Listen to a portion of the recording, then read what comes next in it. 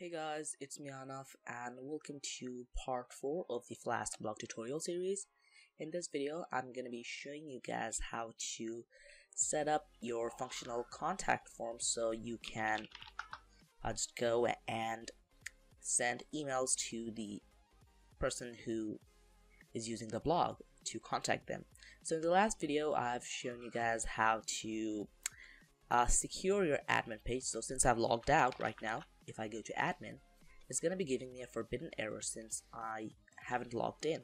So if I now go to login, we have this nice little contact login form, and now if we type in the credentials, the username and password, we go to the admin page. Now if you go to posts, now we can actually configure everything to whatever we want and just use the admin page. And if you want to log out, we have to just go to logout route and it will redirect back here. So before I start this video, I want to ask you guys to please subscribe to my channel and like this video, and also comment down below if you guys have any requests or if you guys need any help, and also share this with your friends and family so they can also make their own Flask blog. So what I want to do right now is make this contact me form functional. So right now, if we do like just put in anything, and then what will happen is that it won't do anything. So that's why we need to make it functional. And at first, I need to make the contact form the HTML. I need to modify that a little bit since a lot of things are not required. Yeah, so this is required, and the type should be email and stuff. So please enter your name, age. So what are the things over here? Data required, validation required message. Okay, so what we need to do is that we need to make the form type post. So okay, so what you need to do is method equals to post. If you do that, after refresh, I think the server just reloaded. Okay, and if you do something like this, it's gonna be using validation. So let me just do, and if you send, it's gonna be saying method not allowed since it was sending a post request. So I need to configure this route for post requests and get requests. So we need to go to the app.route and do methods, make a list get post. So we need to use this, and right now it's a bit glitched out since to post. Okay, so for some reason Visual Studio Code is glitching out since I have this over here and it's not working, and invalid syntax. Oh, I forgot, sorry about that. It's working right now. Why is it not working? Okay, let's do it again. Get post. Now let's do this. I forgot I was supposed to do that, not this. So let's run the app, and now if we go back and send it, it's sending everything, but it's not doing anything. So what we need to do is we need to make a post method handler. So what we want to do is if request dot method is equals to post, I'm just gonna be returning return, okay, send message. But right now I'm not gonna send anything. It's just for demonstration purposes. So it's this yeah, it's being sent message. So now what I want to do is integrate a mail SMTP, or just use a model that will help us to send email. And for that, Flask has a really good module called Flask Mail. And at first, let's install it. pip3 install Flask Mail. I think I already have it installed, or do I? I don't know. So let's wait for it to get installed, and while it's installing, let's start working on it. So we need to do from Flask Mail import mail and message. Sorry, message. And now we need to initialize now we need to connect the mail class with the app. So the mail is going to be mail and app. So we connected it, and now we need to configure a few things. So yeah, it installed properly, and now what we need to configure is basically the SMTP relay server that we'll be using. And for this tutorial I'm going to be using Outlook. So let me go to Outlook SMTP. So I have a link where you can go and check the Microsoft Outlook SMTP settings. So what I'm going to be using right now is the SMTP server will be SMTP mail, sorry, not mail .outlook.com. So we need to use some configurations. So app.config, and this is going to be our mail server. So this will be the Outlook SMTP server. So mail.config, and now we need the port. So the port will be mail port, and the port will be, since I'm not using TLS, I need to use the port 25, or I can, no, we're going to be using 587, so 587. And now the app.config, let's do the username. So the username password, so I need to specify if I will use a TLS or not. Mail use TLS, this will be true since I want to use TLS. And app.config mail use SSL be false since I don't want to use SSL. So right now I need to get the username and password of my Outlook account that I'll be using.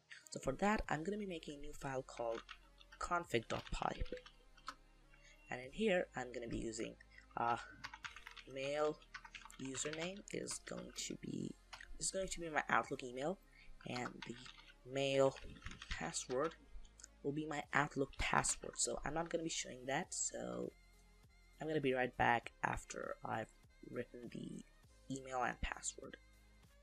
Okay, so I finished writing the email and password, so I need to do from config import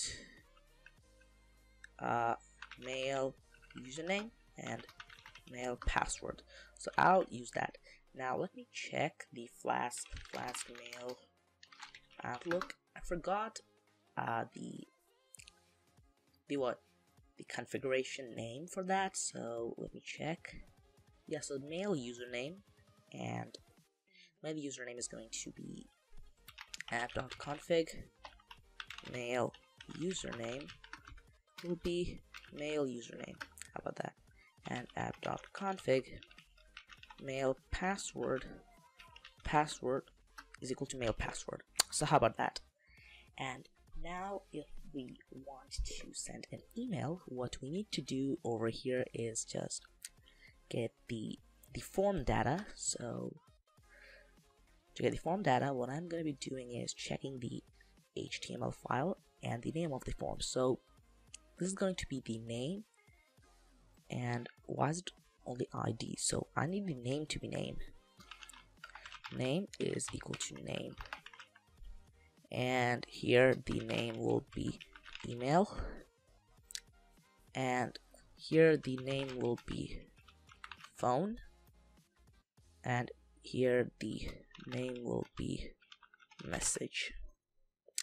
Okay, so now we need to send, and what I'm going to be doing over here is just taking all the names and now getting them.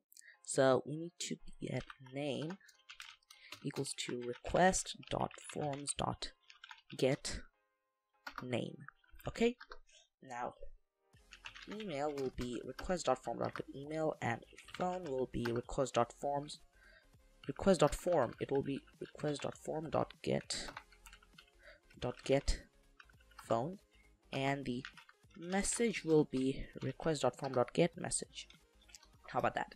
So now what we need to do is create a message object. So MSG is going to be message, the message that we have imported from Flask Mail, the message class.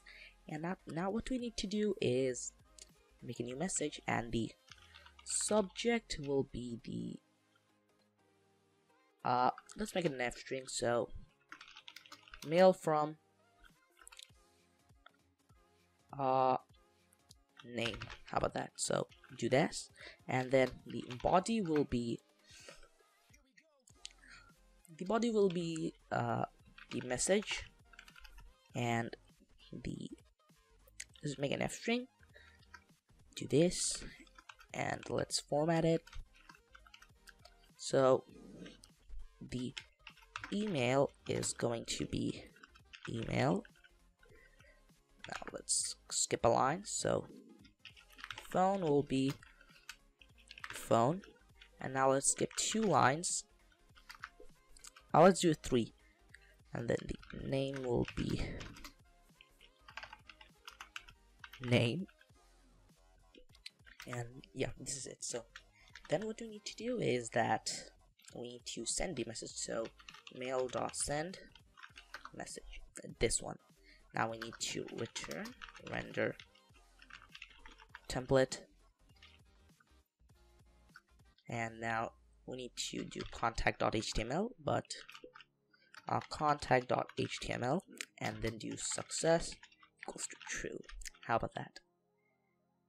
Now what we can do, sorry, I forgot something. So the sender will be, we need to make a sender will be my mail username, and the recipients will be, let me use my Proton mail. So since it's my public email, I don't have a problem exposing it in a video. So this is my mail. I'm protonmail.com, so we're gonna be checking it on that, and then let's send it and do python3 app.py. Okay, so it's restarting. Good. Now if we go to the contact form and let's do this and my email address, this phone number will be 1234567 and the message will be, this is a test message.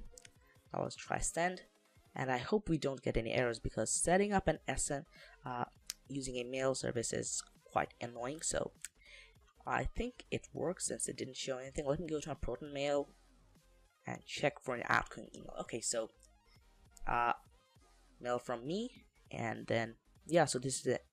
This is my mail. So name is equal to this, email is equal to another email address protonmail.com, phone is equal to this, and this is a test message. So this is how you can use the contact page. Now we need to use Jinja 2 to show a success message whenever the mail has worked or the mail has been sent. So what I can do right now is search for Bootstrap alerts, since I forgot how to Bootstrap alerts.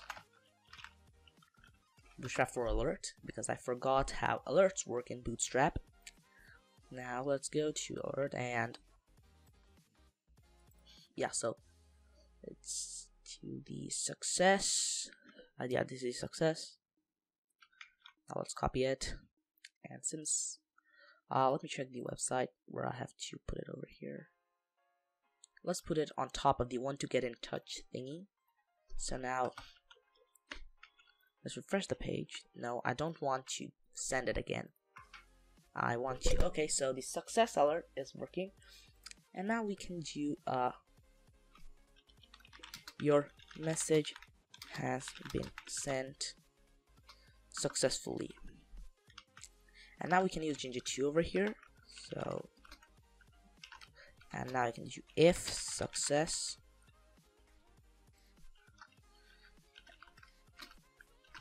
Now let's do end if.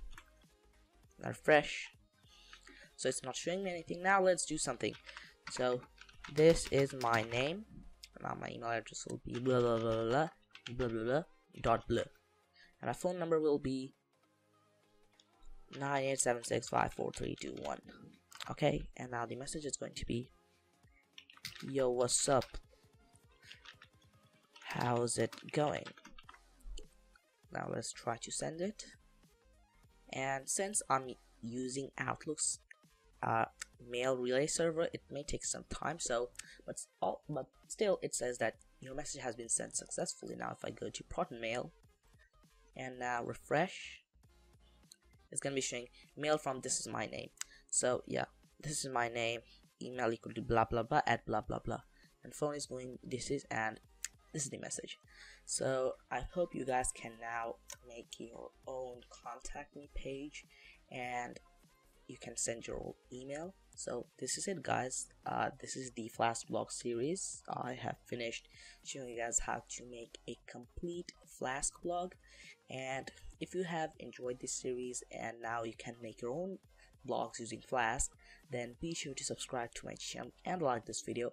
Also share this video and the playlist with your friends or fellow developers, and I'm gonna be seeing you guys next time. So peace out.